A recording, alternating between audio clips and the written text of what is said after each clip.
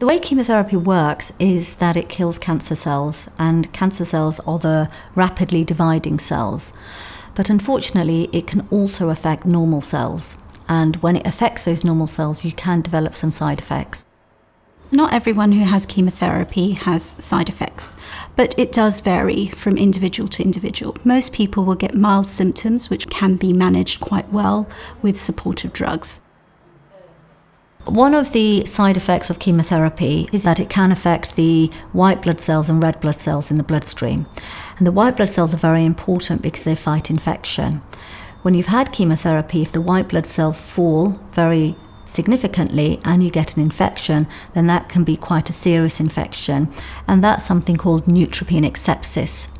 To try and prevent that from happening, what we do is we do a number of blood tests before chemotherapy and sometimes after chemotherapy to check on the level of white blood cells and red cells in the blood.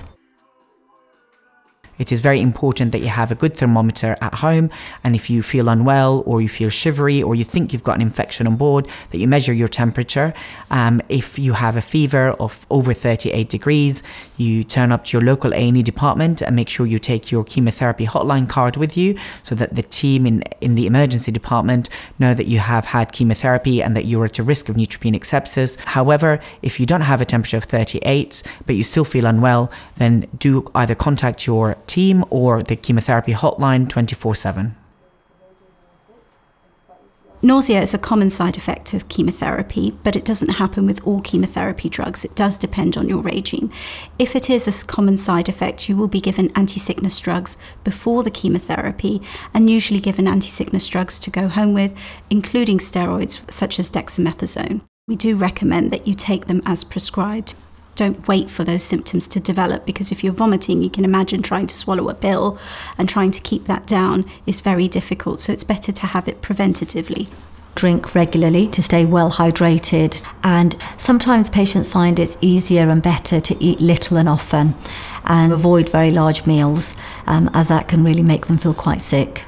Anti-sickness drugs should help to reduce the risk of any nausea or vomiting, but if you can't keep anything down, if you're unable to eat or drink, then you must contact us oncology hotline and we can advise you further. You may notice a change in taste once on chemotherapy. Other patients report becoming more sensitive to smells, which can make them feel sick.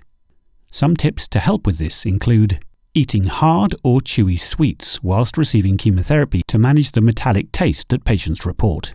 Trying different foods, perhaps with more flavour, for example citrus or spice. And reducing cooking smells, perhaps by someone else doing the cooking or trying microwave meals. Fatigue or tiredness is one of the commonest side effects of chemotherapy. It's very important that you speak to your chemotherapy nurse and your team about it, who might recommend that you make a note of your energy levels through a fatigue diary. They might also give you some strategies and advice on how to manage your energy levels. Patients often feel tired, especially in the first 14 days after the treatment, which is quite natural. But strangely enough, we ask our patients to do a bit of exercise, like gentle walk every day, 20 minutes is good. It actually boosts your level of energy and enables you to be less fatigued during the rest of the days. We sometimes advise patients to keep up diary so they know how to plan their gap in between treatments, so when they want to do something special, they know where they are at best levels of energy to do so. When on chemotherapy, you may get a sore mouth and/or mouth ulcers, but there are things you can do to try and prevent this, such as brushing with a soft or electric toothbrush twice a day, and continuing to use non-alcoholic based mouthwashes if you use them. For ulcers, doing saltwater mouthwashes 4 times a day can help. You can also get advice from a pharmacist or your clinical team regarding mouthwashes used to numb ulcers and encourage healing. If you notice white patches in your mouth, this could be the sign of an infection called thrush, and you might need some medicine to treat it. Again, a pharmacist or your clinical team can give you the advice you need. We recommend that you see your dentist to get any dental work needed before starting on chemotherapy. If you do need to see a dentist whilst you're on treatment, you should first contact your clinical team or call the acute oncology service. Some chemotherapy drugs can cause hair loss, but certainly not all chemotherapy drugs. So your team will inform you whether the drugs that you're going to be having will cause hair loss. It can range from hair thinning to hair loss, but when hair loss occurs, it usually occurs within 2 to 3 weeks after your first treatment's been delivered, and it tends to be total body hair loss. So you will lose your eyebrows, your eyelashes, your body hair, as well as the hair on your head. There's plenty of options. You don't have to use a wig, but if you want, so we can refer you to a professional that will go through what type of wigs. But you can use a scarf, you can use a hat. So you can be imaginative and try to see what suits you best and what's the best option for you. But the important thing is to know that after you finish treatment, the hair will go back. Sometimes slightly different in color or the way it appears, but it will come back. There is a way to try and reduce the risk of hair loss using scalp cooling or a cold cap, and that's put on your head, stays on for the duration of the treatment, and it's removed afterwards. It doesn't always work, but it has shown to reduce the risk of hair loss. If that's important to you, we would encourage you to discuss that with your clinical team before you start treatment. It is also possible whilst on chemotherapy to experience constipation, difficulty pooing, or diarrhea, runny or loose poo. We can prescribe laxatives to help with constipation, but also drinking lots of fluids, eating plenty of fruit and vegetables, and keeping active can all help to manage constipation. If you experience mild diarrhea, which is less than 4 times a day, your clinical team can advise you on medication you can get to help manage it. If you are opening your bowels more than 4 times in 24 hours, you should call the emergency advice hotline, who may then ask you to come to hospital to be assessed. Another side effect are blood clots. Blood clots usually can present in the leg or in the lung or even in the arm. So if you get a swollen, painful leg or arm, or you get short of breath or chest pain, we do advise you to come to hospital or contact the Oncology 24/7 helpline. Blood clots are easily treatable and manageable, but it's really important that we treat them soon because they can result in serious complications if left untreated. You may notice some changes to your skin and nails whilst on treatment. Your skin may become drier. To help with this, we recommend using sun protection cream whilst on chemotherapy and for 6 months after treatment. You may also notice that your skin, nails and veins become darker in colour whilst on treatment. This is usually temporary and is nothing to worry about. If you notice oozing surrounding your nails, it may be a sign of infection. So please contact your clinical team. The fact that you've been diagnosed with something like cancer and you do treatments will of course affect you physically and emotionally. It's okay to feel that you struggle. It's okay to feel that you're not capable to go through things just by yourself.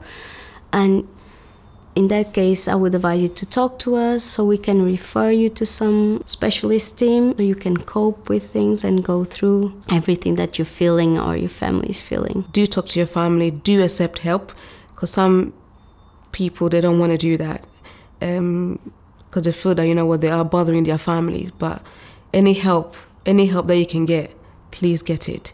Talking about things will help you have the tools to go through the treatment and go through the diagnosis of cancer.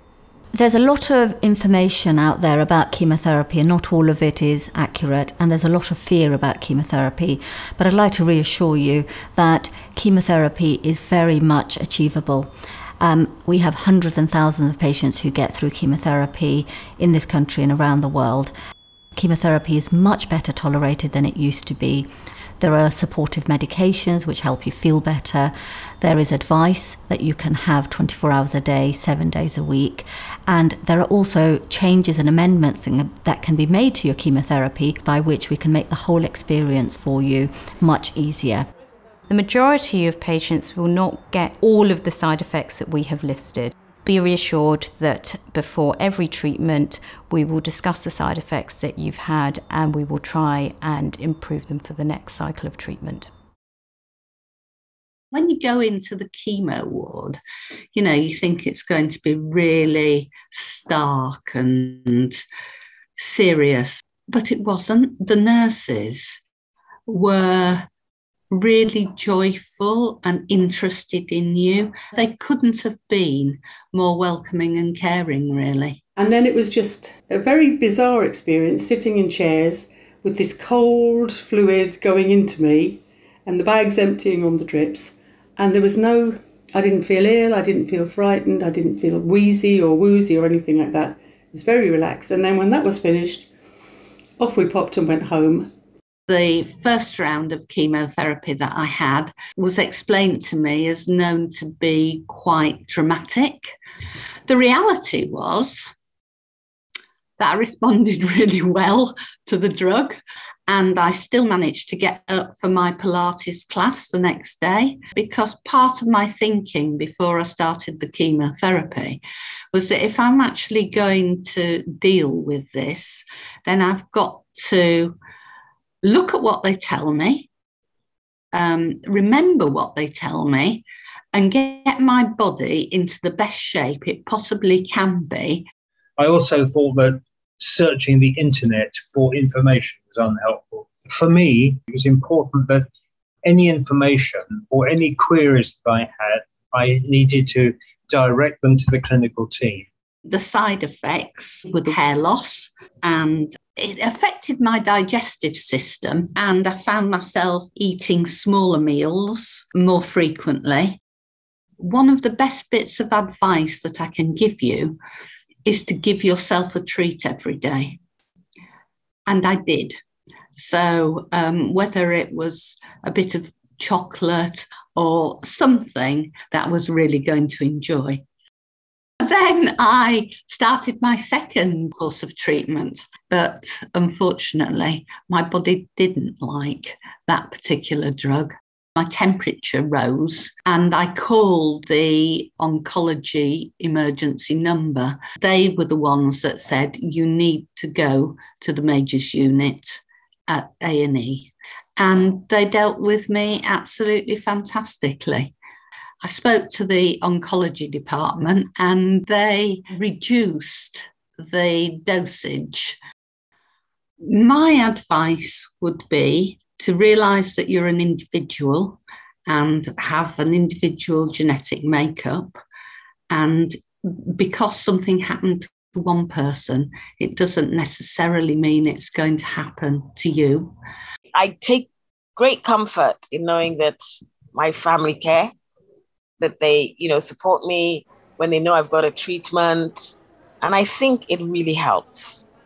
So it's important to know that there are lots and lots of charities and support groups that are really, really helpful. You can have complementary therapies. When my hand was really sore from the cannula, someone who massaged my arm and chatted to me, those things really, really made a difference. So it's not just, for example, someone giving you a massage, it's someone's giving you the attention you deserve. It's not a nice experience, but there are things that will help you through it.